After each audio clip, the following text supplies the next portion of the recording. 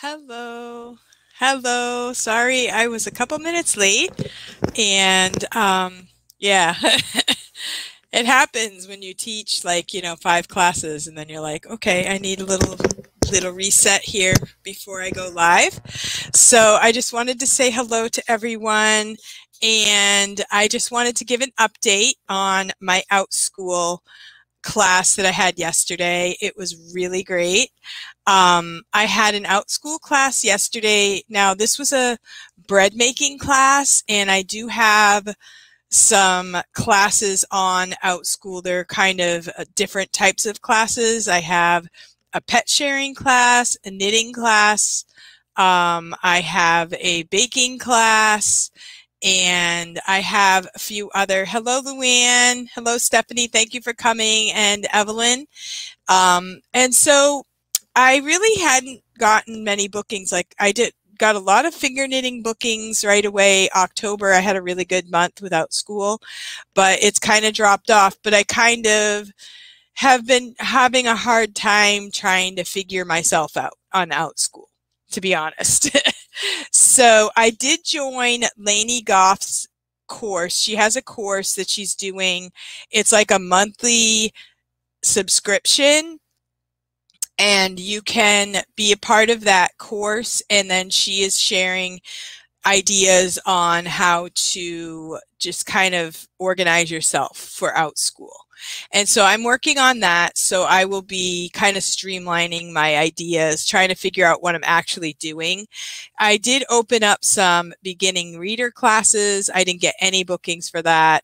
And I got one student for making bread. So I went ahead and I taught the class, and it was awesome. I was really glad that I did it because it kind of gave me some good practice on how to do it with the camera and everything.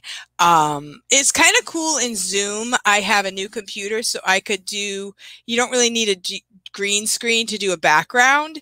So I did a virtual background, and that was kind of fun because I thought, I could be in a really nice kitchen. I don't have to be like in, make sure my house is perfectly clean and everything. But it didn't make it perfect because when you try to show stuff, the green screen was a little weird. So I had to turn it off and just go, this is me, this is it. I don't have a 5-star kitchen, but it was a really great class, and I thought it was really great, and I had a great time with it. But then after the class was over, I was like, oh my goodness, I hope she wants to come back because maybe that wasn't a good class. And so we messaged each other back and forth a little bit. And then later on last night, she said, I have a friend that wants to take the class. Do you mind if she takes the class with me? And I'm like, sure. So yeah, so maybe I'll get more students for that class, and that's an ongoing bread making class. And so it was really good. We only did just regular bread. I didn't do anything fancy. It was just, how to make bread to start with. And I wanted to show you guys what the picture that she sent me. So this picture here was my bread. This is the one that I made. Actually, my 2 boys did it with me. They weren't completely thrilled about it, but I was really glad that they did it. It was their home ec class. They learned how to make bread. And this is the picture that my student sent. So she made her bread, and she said it tasted great. So I did have one little glitch.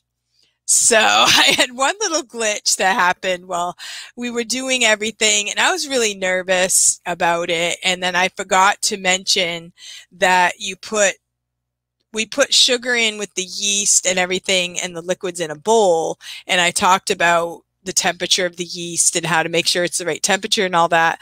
And then we put the flour in, and I forgot to put the extra sugar and a little bit of salt in with the flour mixture. And then you're supposed to mix it up, and then you put the two together. And so she messaged me after class, and she's like, I think we forgot to put the sugar in, because I had told her what ingredients to have, and she had them all set out. So I was like, oh my goodness. So I went back, looked at the recipe, and I'm like, you're right, I think we forgot. So I said, well, just put it in. Since it was at the beginning, we just needed it right in. And so, and I did the same thing. I actually had 4 loaves because the recipe that I gave her was 2 loaves. And then, so I had 2 of my boys that did it. So I took 2 of the loaves and I put them in the freezer. So I made 2 loaves of bread, and then now I have 2 more, like 2 more loaves of dough in the freezer. So do any of you guys make bread? So next week, so then this is an ongoing class. So I told her that she can choose what we want to make. And I gave her the choice of baking powder biscuits or cinnamon rolls. And she chose baking powder biscuits, but then she changed it to cinnamon rolls. So we'll make cinnamon rolls. So I'm not going to make them like from scratch. I won't make the dough from scratch from start to finish. So I eat bread. Okay, good. So what I'm going to do is I'm going to have her either bring some dough that she already made, or she can get frozen bread dough. That's how I've done cinnamon rolls before, is you just buy the frozen bread dough and just make sure it's thawed out for class. And so then we'll do the second step. So I'm going to send her a paper with the information on it. I've made bread in the past, but haven't made any in a long time. I need to make some fresh bread. Yeah, and so a lot of people were making bread like in March and April. A lot of people were buying. We didn't know what was going to happen with, pandemic and everything. So a lot of people were buying out the flour. They were buying out the yeast and all that. So I kind of stocked up. So I have a lot. But we've still been able to buy bread and stuff. So I haven't really made a lot of bread, but I also have a bread machine, and that's a really good way to make quick bread as well. And the thing that I like to do about teaching making bread is that it is pretty easy. Like, because we don't do it a lot, we're busy people, and we don't really make bread very often, we kind of think it's hard. But it's actually not very hard. And that's kind of what I've taught home ec for the last 7 years. And I kind of like to teach my students how to make the bread. And then I like to teach them all the different things you can make with that bread dough. This bread dough here is we used about 6 cups of flour. We used some sugar, some vegetable oil, some salt, and some yeast. And that's really about it. And then you want to get some good butter, right? When you make the bread, you want to put butter on it. So, and I bought a whole bunch of dough way back in March. So I mean flour. So I have flour, I have honey, and I explained to her you could use honey instead of sugar. So there are a few substitutions that you can make for the bread. And then you can use this bread dough. You can make cinnamon bread, all different types of flavors of bread, and just use that as your base of the actual bread itself. And we talked about, the yeast is supposed to be warm. So the yeast is supposed to be like 110 to 115 degrees. So if you're just getting it out of your tap, then you want to just have it a little bit warm to your hand. If it's too hot, it will kill the yeast. If it's too cold, then the yeast won't grow. So it's really pretty easy. And it was a 40-minute class. So we basically just made the bread dough, and then I told her what to do after. So after class, she was supposed to put it in a bowl, cover it, let it rise for about an hour, and then half it, and then separate it, put them each into a bread pan, let it rise another hour or more, depending on how fluffy you want it. Like mine was a little fluffier. And then you bake it on 350 for 20 to 25 minutes. Do you have a link to the Outschool class you are taking that you mentioned earlier, the ongoing class that helps you organize and list classes? Okay, yes, that is, I don't have a link, but if you send me your, I'm in the process of asking her for a link. The woman that I'm taking the class from is Lainey Goff. She does a lot on Instagram. I don't even know how I saw the video, but she has a lot of videos on YouTube, and she's very successful with Outschool. And so she has a subscription class that she is offering, and she is offering it. This is her, Lainey Goff.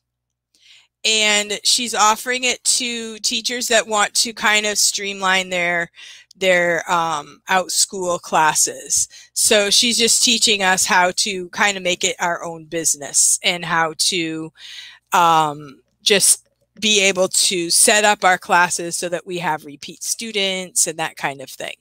And so if you can look her up, maybe send her a message through YouTube. And yeah, so she has a class, and she said that she's accepting more applications, I think, because she's going to close it out at a certain time, because she also has a group where she coaches and stuff like that. So if you message her, then she can give you the information, or you can message me and I'll give her your information. And so she has a lot of really good information. She's very good business wise and things like that. So I thought it definitely couldn't hurt. And you can join with a subscription and then stay in it as long as you want. Like, say you only want to do a month, you can just say, okay, I'm done and I'm out. So you don't have to commit to anything. I think she has like a once a month class coaching meeting on Zoom, but it's also like recorded. So if you can't go to the meeting, you can watch the replay and stuff. Yeah, she makes a lot of videos and she's pretty good at it. Yeah. And she's really good at, marketing. So that's kind of what I was looking at, like how to make my classes and how to make them attractive to other people. So that's kind of what I'm looking at, because I was a little skeptical. I'm like, maybe I don't want to do Outschool. Maybe I don't like the stress of waiting for students. But when I taught this class yesterday, the bread making class, it was just so awesome. The thing I like about Outschool is that when you create a class that other kids want, you get the kids that want to learn. And so this girl was so easy to teach. Like, you kind of guide, and she was doing it. It was like, it's different than when I taught home ec in school, where you have these students, they're required to take the class. They don't necessarily love it, but they have to do it for credit for the school, right? But this is different because they choose the classes that they want. And so once I taught the class, I was really excited about it. I'm like, oh, and bring a friend. Yes. And so then I also went to, there's an Outschool discounted Facebook group, and there was someone interested there. So the next class I can have more students. Maybe I can add to that class. So I figured I'll leave it as an ongoing class, and then we can just make different types of bread. I have a whole notebook of all different recipes that I've done in the past, and they're ongoing. So as long as the people come with the ingredients for the day, it should be fine if they jump in at any time. And then I can repeat, let's make bread again. And the next time it will be easier. Once you do it once, it's easier after that. And I thought I might even ask the girl if she wants to make a cornucopia for Thanksgiving. So that would be in a couple of weeks. So that's not my actual cornucopia one-time class, but I could incorporate that into my bread making class. So I love Outschool, but I can't figure out when to offer classes, nights, mornings, and so on. Yeah, that's the same with me. I did this class was at 12 in the afternoon and Eastern, and she is in, I think she said Minnesota. So she was way out west. So she was taking it in the morning. I was taking it 12 noon. I have a knitting class today at 2, and she's also Eastern.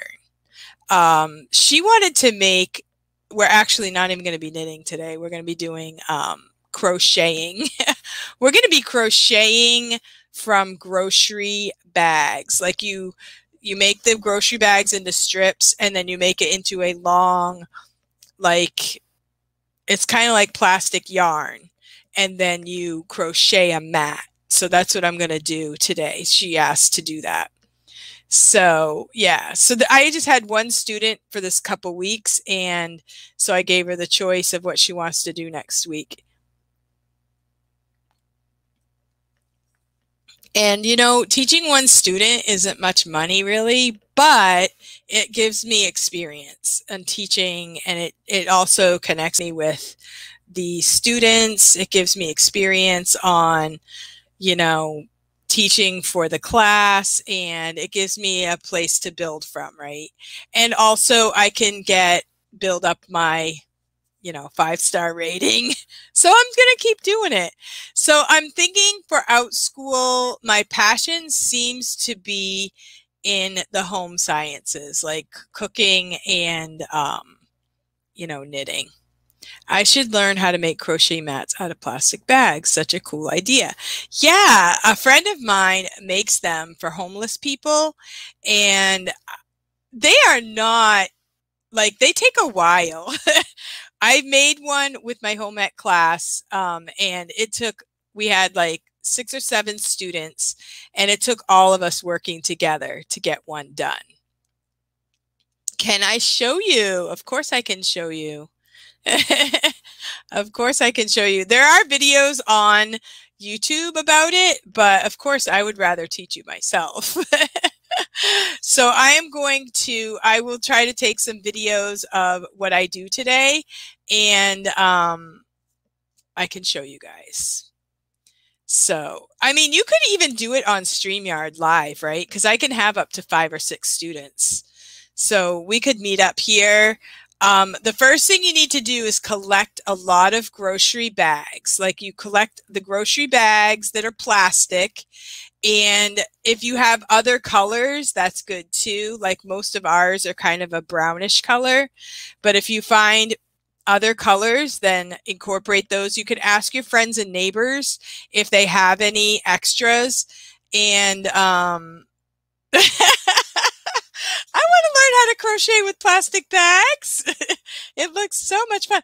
I will tell you this, okay? I made the mat, okay? And I'm like, what am I going to do with this thing? I did it with fabric scraps that were torn in strips. Oh, that's an idea too. And that might be easier to wash. The thing with the plastic bags are that you can, you know, they're already kind of garbage, right? So you're kind of recycling. How big is the crochet hook that you use? Okay, that is a really good question. I will show you in a minute. I will go get it. I will run and go get it because I think it's in the other room. It's like the biggest metal one. It's not huge. You can use a bigger one if you want. I bought the biggest one I could find, like on the spur of the moment, and it seemed to be good. I'm not sure of the letter on it. I will go get it in a minute. And so what you're going to do is you take the grocery bags, and I'll make a little video because I have to make one for my student. And you flatten them out, and then you just cut strips about this wide. And then you're just going to get as many strips as you can. Just keep cutting and cutting and cutting. If you have a rotary cutter, that would work too. You could put the rotary cutter down and just, you know, cut easily with that. You could even put a few bags down, and it doesn't have to be completely exact. You want them somewhat the same width, but it doesn't have to be exact because you're going to kind of scrunch it up anyway. And then what you're going to do is you're going to loop them together. You don't want to tie them together. You just kind of loop them together, and then you wind it up and make a big ball. and then you just start crocheting. And I found that I don't want to make too big of a ball, maybe like a ball about this big. And then you just make, like when I was doing it with my students, we had an assembly line going. Not a huge hook. And the other thing is, I was thinking, since this is kind of a finger knitting class, you could even do it as a finger knitting project and just use your finger as the crochet hook. So I thought that is also a possibility, which I may end up doing today because it's sort of a finger knitting class. But yeah, so there are a few details I have to work out, I guess. I was thinking that is going to be really easy. But yeah, so I wanted to let you guys know too that I have connected my iPad to my new computer. And this is a really great way to show pictures. I have Cam Twist. I'm back to using Cam Twist again. And so I can have my iPad next to me and I can show pictures, which I just did. And I just wanted to, let me see, show you guys, like, you know, say you want to show your kids some scenery and you can click it off really easily. Then you click it back on and you can show your pictures. And this is a lot easier than holding your phone up to the screen. And so you can show the students the pictures. These were pictures that I took of the winter. This is my mom's house. And I loved it how the flag was out like that. And so I just, you know, if you want to show your students pictures, is a really good way of doing it by connecting your iPad to your computer if you have a Mac computer. So if you are interested in that, there is a group called VIPKID Cam Twist. I think it's Cam Twister, something like that. And there is a walkthrough on how to set it up onto your computer. And then you can be showing pictures, and you can also do it this way. Like you can make the picture big and make you small. And you don't have to do sharing your screen or anything. And from what I understand with the technology is that you don't use as much, like, whatever's going on inside your computer is less than like at ManyCam and other things like that. So it doesn't really take much out of your computer, and it doesn't cause any kind of lag or anything like that. So it's a really good way to be able to show rewards. I do show rewards also. Like something like this, I have rewards on the Stars to Apples. And there's also rewards like this where you can drag the pictures like this. And like I said, you can also switch the video source like this. And then you can switch it back with just a press of a button. So I can do this. I could add as many dogs as I want. I can make the dog bigger. And that's a really fun way to do rewards. You can also do this with Google Slides. Anything that I put on my iPad will go into that box. So that is a really awesome way to be able to show other visuals. Now, say you want to, like I'm making bread and I want to have 2 cameras, I could also put this on a camera setting. I can just go to my camera and I can also open the camera and switch. Okay, no, I don't want that. So switch the camera, which is right here, I think. Yeah. So I can switch the camera, and so then I can have something where I can show my hands like this if you want to, or I could put this on a stand so that I'm showing a book or something like that. And for books, you can also like put pages on this. Like say you have pages in your photo section, you could also do that. So that was Jamaica. I was thinking about Jamaica the other day. So there's a lot you can do by hooking up your iPad to your computer, and it's very easy. So I know some of my friends have Macs. So, all right. So I just wanted to share a little bit with you today, and I do have to get back to work, back to other things, life. And I thank you guys for coming, and I will definitely work on the bag program, and I will get more information. Whoops. I will get more information to you. Now, also on CamTwist is kind of nice because you can adjust the lighting without lights. There's a setting here so I can go darker or lighter, and it's called Gamma Adjust. So that's a really cool feature also. This is what I would be without the Gamma Adjust, and this is with the Gamma Adjust. So you have to kind of play with it a little bit. And so if you're interested in any of that information, let me know and I can give you more information on that as well. All right, so thank you guys for watching, and thank you for the thumbs up, and I hope you guys have a great day. I'll see you next time. Goodbye.